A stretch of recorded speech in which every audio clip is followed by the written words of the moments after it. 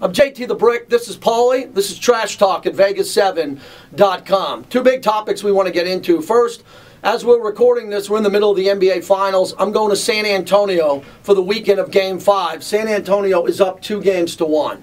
I continue to come after LeBron James when he doesn't show up in a game. And he didn't show up in game number 3. San Antonio came out and had the best first half offensively in NBA Finals history. How does that happen on the same court where LeBron James is on? Where's the timeout? Where's the energy from LeBron? Where's the body language? Why isn't he stopping this, and why can't he dominate a game? Well, it's not his fault. They made 19 of their first 21 shots. It was a historic performance. You'll never see it again.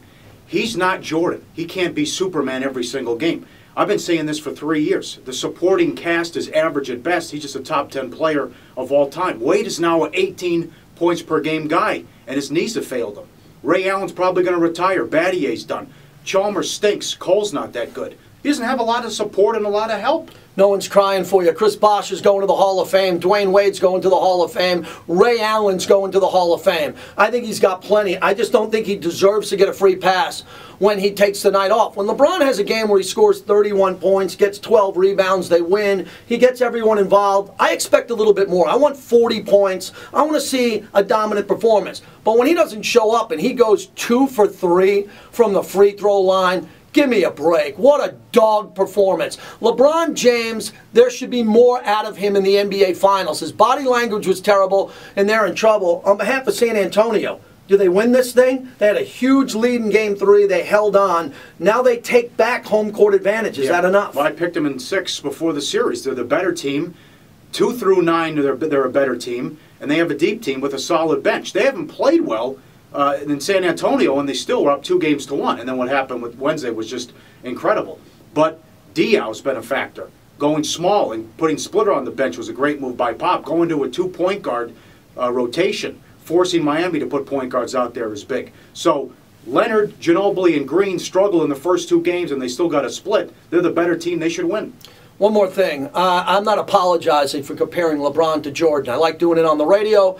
I like doing it when I'm having the conversation. If LeBron loses to an aging Spurs team and goes 2-3 lifetime in the NBA Finals and loses out on the MVP this year to Durant and the MVP of the Finals, I'll stop this Jordan comparison. Okay. If he carries this team to the championship in 7 games and has these performances, he elevates up and he is closer to Jordan. That's how much is riding on the line. Quickly, let's get to World Cup soccer. I'm not a soccer aficionado, Pauly, but I love the World Cup. I get the fact that the heartbeat of a country is with these players on every missed shot, every goal. A whole country gets elevated or deflated with the loss of a game. It doesn't sound like we stand a shot to get out of the group of death. I hope a win against Ghana gets the United States going. Yeah, people will watch if Team USA does well. How about Klinsmann, the coach? We have no shot. He said it twice.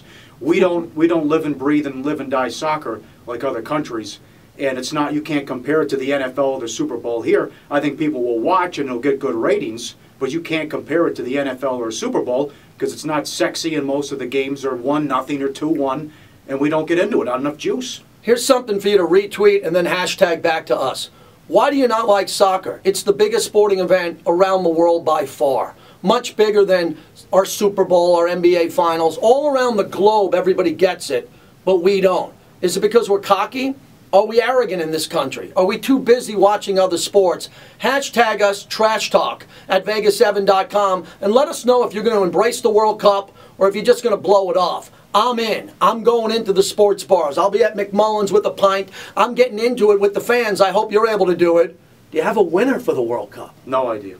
No idea. I have no idea. Belgium a sleeper. Belgium. I'm going to go with Argentina, the best player in the world, Lionel Messi, over Brazil. I think that'll be a great World Cup final. I'm JT. This is Pauly. Thanks for joining us. We'll see you next time at Vegas7.com.